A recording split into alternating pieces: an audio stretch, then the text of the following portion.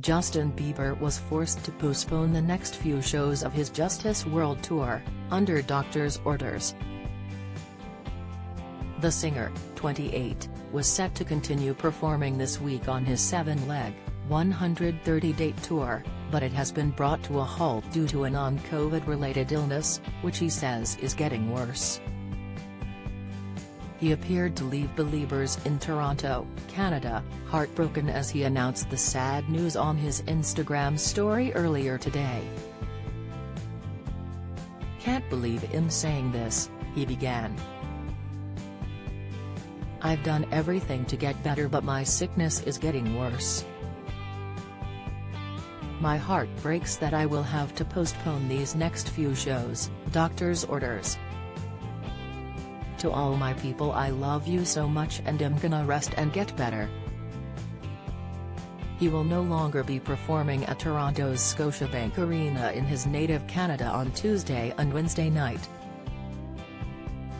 It comes after his wife Hailey Bieber confessed that she was feeling just a little bit overwhelmed and tired over the weekend.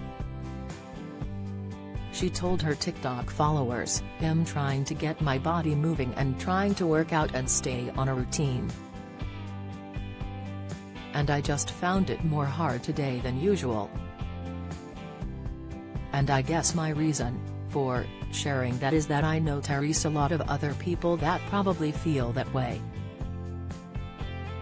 And I know it always makes me feel better to be able to connect with people on these feelings. So I just wanted to share that and say that you're not alone. There's always going to be people that are going through similar things that you're feeling.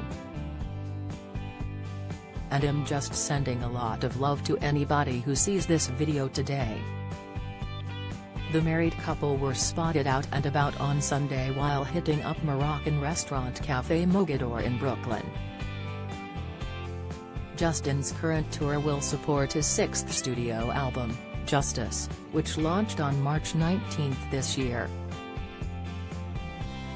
He will take the UK leg of his world tour to Manchester, Birmingham, London, Glasgow, Aberdeen and Sheffield next year. Throughout his career, he has sold an estimated 150 million records worldwide. The Canadian singer was signed by Usher at the young age of 14 and has achieved incredible success ever since.